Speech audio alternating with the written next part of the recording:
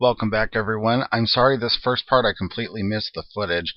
All you missed was me spraying Pure Sunshine and Lemon Zest on this background, which was gessoed, and then I used that new blue After Midnight through my chain link stencil, and then just splattered some water, which you're going to see me do here, sprayed in my hand, flicked it on, and because it's on the gesso, it's really going to pick up the color. So yeah, that's a really nice feature of using anything water-based over gesso. People say you can't do it. You can. You just have to be really careful because it's not permanent if water hits it. But again, if you use my Krylon technique, I have a video on my channel. I'll try to link to it. It will seal it impermanently. This is just India ink after I did some water drippage, which I thought was a kind of fun effect. So the water drippage, not the India ink.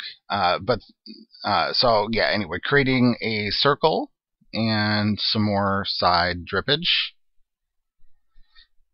I was, I guess, in the Donna Downey circle drippage phase this day. This is a really quick video, but just because I wanted to keep it simple. So this is just a little bit of water and a paper towel, and all I'm doing is in that circle, now that everything's dry, I'm just going in and lifting up as much of the dilutions as I can.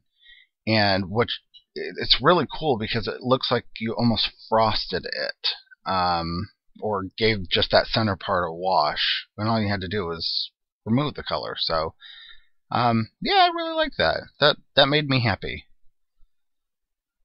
So I started using my Micron, and it's the epic battle of the pens yet again. My Micron is way old, so I switched over to just some ballpoint pen.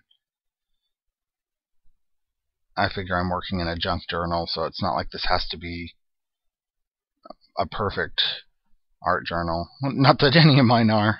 I like imperfections. Hey, did you see the title of my channel? Yeah. So I am writing, and what I wrote was, my artistic journey is just beginning. As long as I continue, I'm using, by the way, I'm using pink, something pink dilutions, funky fuchsia, I think, through another handmade stencil. So my artistic journey is just beginning. As long as I continue to think with the mind of a novice artist, I will continue to wonder what if. I added the date, and that finished up this page. So the colors are really vibrant and cool. It was a very simple page to do, but I love it. It came out great. So yeah, I hope you guys like it. Some fun, funky colors, and I will see you all soon. Bye.